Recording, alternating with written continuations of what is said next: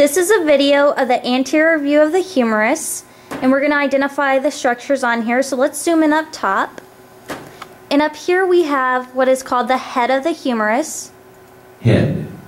Next to the head, we have what's called the anatomical neck of the humerus. Anatomical neck. Next to the anatomical neck is the lesser tubercle. Lesser tubercle. And then on the lateral side, we have the greater tubercle. Greater tubercle.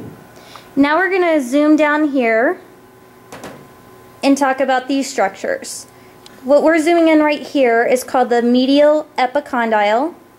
Medial epicondyle.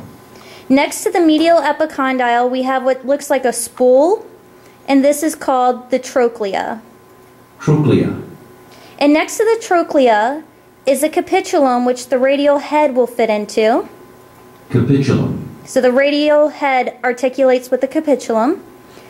And next we have the lateral epicondyle. Lateral epicondyle. And in the center, above the trochlea, we have the coronoid fossa. Coronoid fossa.